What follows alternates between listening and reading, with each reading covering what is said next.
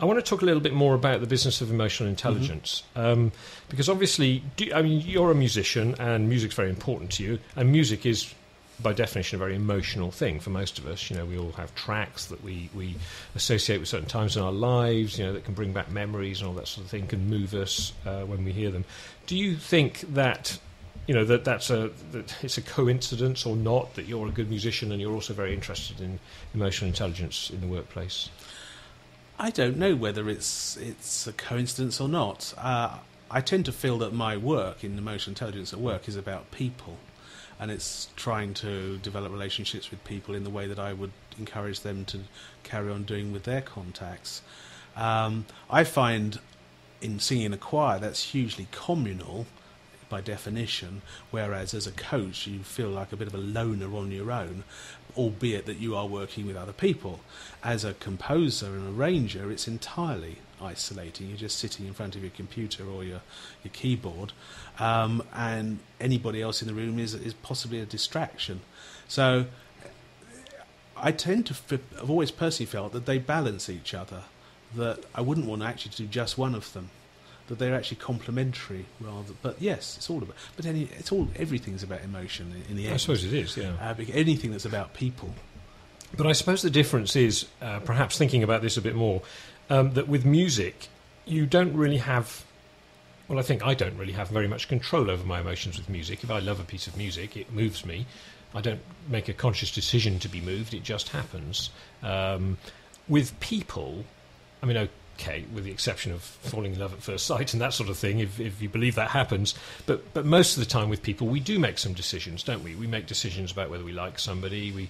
We perhaps make more of an effort to get to know certain people. And obviously in the workplace, we have no choice.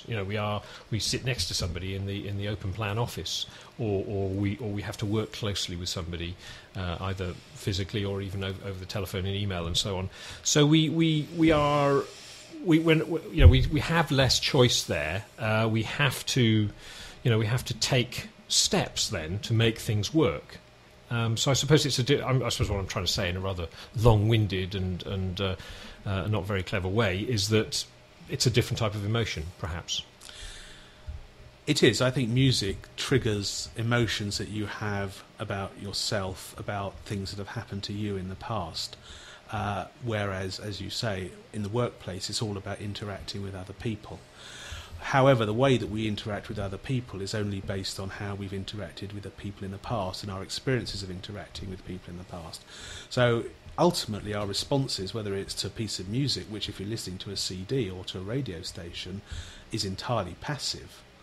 There's one-way communication going on, whereas at work it's two-way communication. So you would expect it to be more complicated, but at the end of the day, the source of our response, whether it's to a piece of music or to a person, is ourselves and our prior experiences. So that again brings up a whole other set of issues in the sense that if we are all the sum of our experiences, and I suppose I guess most of us would assume that, but you've stated it there, then that's going to make, sometimes, perhaps that means it's going to be more difficult for us to cope with certain situations because of our past experiences. And obviously one could cite examples of that sort of thing, I guess. So you're starting at a disadvantage sometimes because of your past experiences. Yes, but you can't use that as an excuse. I don't think it's tenable to use it as an excuse, because we're all blessed with intelligence and the ability to do things differently. And often what I say to clients who are doing things that are not in their best interest is, you just have a choice. You can just choose to do something different. Do it right now. And then we have the conversation about how come they didn't make the choice at the moment I clicked my fingers. Because actually it's that resistance to change which is the issue. It's not the previous experience. It's why people won't move out of their comfort zone, if you want to put it like that, why they're fearful of going to a networking event in a business context, why they're fearful of approaching somebody in the street who they would like to talk to. It's all about the fact that we do have choice. And the one word we haven't used yet, which is important, which is subconscious or unconscious. A lot of what's going on in our mind we are not aware of. By definition, it's unconscious. doesn't mean to say it's not going on. And a lot of our responses to music and to situations with people is unconsciously driven in the first place, and you only become aware of it later. And I suppose that's your role as a coach, is to perhaps make you more aware of those unconscious reactions, so that you can then perhaps modify them if that's appropriate. Indeed. I mean, I as a coach, I have coaching myself. I was having a session only on Friday. It's a lot easier for the coach to see what's going on for the client often than it is for the client to see it. And I'm completely aware that I have my own blind spots and stuff that I need to address in the same way that everybody else does. I just, perhaps because of my training and my practice in doing it, at least in some cases, perhaps most cases, feel that I can help clients by just pointing out why they might be doing something. I was coaching a guy the other day. His issue was really around perfectionism. He was just very self-critical of himself. And so I sort of took a punt, really. Some people I wouldn't have said this to, certainly not on the first session, but to him I thought he would be able to take what I was going to say next, and that was that people use perfectionism as a way of not moving forward.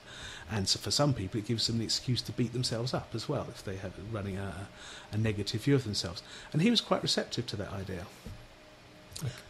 So it's really then working with the person to find out if what I say is of any value to them, any use to them, and if it is, developing that, and if it's not, moving on to something else. So the way that I work is perhaps slightly more directive than some coaches, is that most coaches believe that the client has all the capacity to solve the problems that they need. It's just a question of if you spend enough time coaching them, they'll get it. Well, I would prefer to do it rather quicker, and certainly in a business context, clients want to get the shift. They don't want the coaching, they want the results of the coaching.